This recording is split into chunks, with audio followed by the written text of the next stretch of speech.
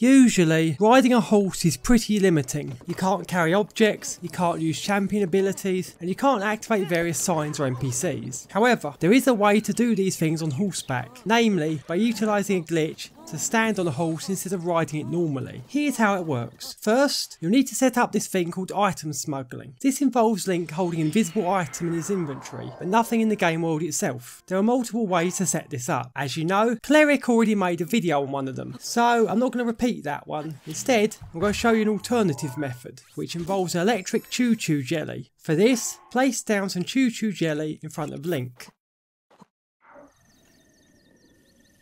Then, attack with a sword. As the sword is about to connect, enter the menu, hold an item, then unpause. As Link gets shocked, teleport away.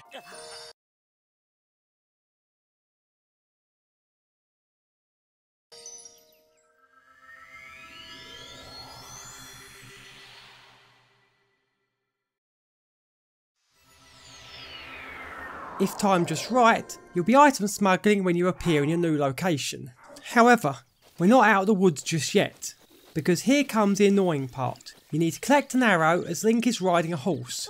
Problem is, the only way to do that is to have never collected any arrows at all by this point. If you've done that, you'll now need a wooden shield. Equip it, stand near some enemies with bows, then use a shield to block the arrows, which will get stuck in Link's shield. Now, ride your horse. You'll get the prompt for the arrows as you do so. Once it appears, pause and hold a normal item. From there, just exit the prompt and voila, Link is now standing on his horse. And that's it. You can now do things like hold items, use champion abilities, and do other stuff while on a horse. Everything you'd ever want to do. Kind of. Everything except move. Since Link isn't riding it, you can't move in this state. You'll either need to put the horse near the object you want to interact with, or manipulate your surroundings to trick the horse into moving for you. Either way, it's fun to mess around with nonetheless. So try it out and tell us what you think in the comments below on our Discord server today.